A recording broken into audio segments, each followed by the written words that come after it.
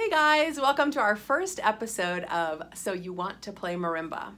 In this first episode, I'm just going to talk a little bit about where to set up your marimba in your home space and what to think about as you approach it because you want to make friends.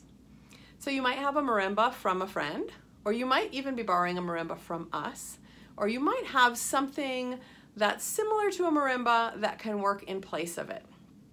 There's a couple of things you want to think about when deciding where to set up your marimba to encourage you to go to it, to encourage you to play for friends and family, and to keep it safe. So the first thing is you want to find a place in your house where you pass by frequently.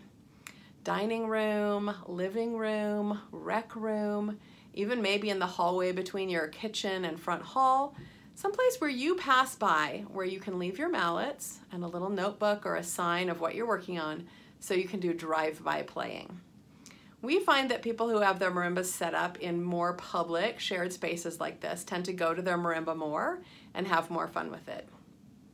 Your basement, your attic, even your bedroom or office might not be the best place for you to play your marimba as much as you would if it were set up somewhere more public. So think about where in your house you can have your marimba set up where it's not in the way, but will encourage you to play it and bring joy to the others around you while you play it.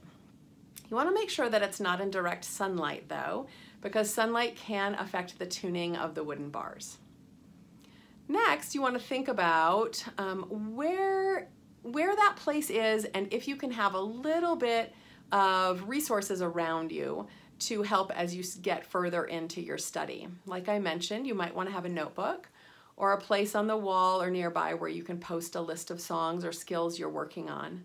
But you also might want to have a laptop or a tablet and some headphones where you can play along if you're on a remote lesson or a remote class, or even outside of your learning time if you're working on playing with a YouTube video or a recording or a video that your teacher has sent to you. We find that cordless headphones are the best, so if you have some AirPods or some wireless Bluetooth headphones, those are great. But if you don't, you can simply run the cord of your headphones down the back of your shirt and then to your device. And for this, you might need a headphone extension, and that's just gonna be an 1/8 inch male to female extension cord for your headphone. So I hope this was helpful in helping you think about where to set up your marimba and how to make it more accessible to you. In further episodes, we'll talk about what exactly should you be doing when you're going to your marimba, and we'll have some tips for you in some upcoming episodes. So guys, stay safe and have fun and enjoy your marimba.